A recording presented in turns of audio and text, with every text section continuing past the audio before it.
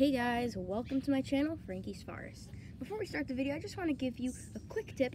Make sure that you like the video and also subscribe with that notification bell on so that you're updated at each of my newest videos. So I have this pansy plant that isn't looking its best and I decided to prune it.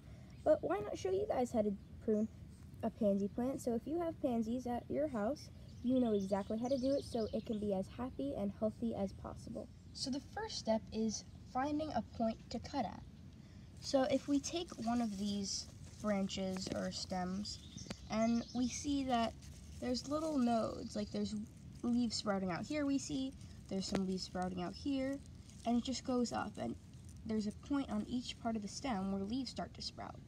And so if we cut it back about to here, it'll force the pansy to just produce the leaves and flowers up from this part of the stem.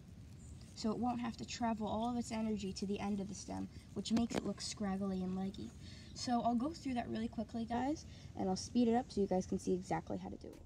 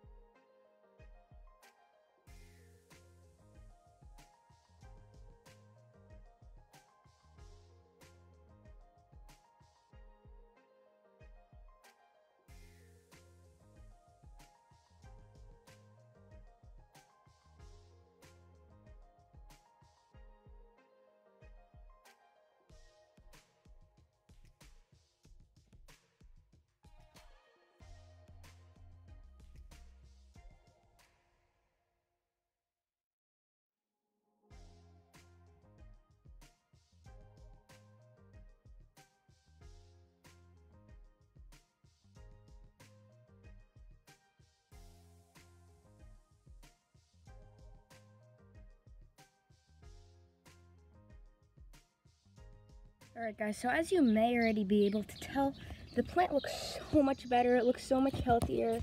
These annoying birds keep chirping. Please shut up. Anyway,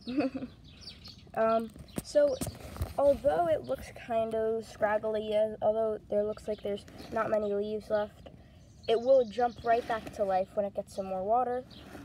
And as you can see, the middle of it is just bursting with life. There's a whole bunch of new shoots that'll keep growing because since I cut it down shorter, it doesn't have to use as much energy to get all the way out to the stem that it used to be.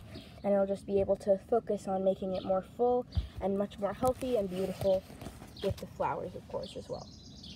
So I hope you guys enjoyed this video. I hope it was a learning experience for you, I guess you could say. I hope you guys learned something from it. If you did, please remember to comment down below what you learned from it, what was your favorite part of it. Also, I would really appreciate any different suggestions for video ideas that you may have in store. So thanks guys so much for watching. Make sure also to subscribe with that notification bell, and don't forget to like the video as well. And thanks so much for watching once again, and I'll see you guys in the next one. Bye.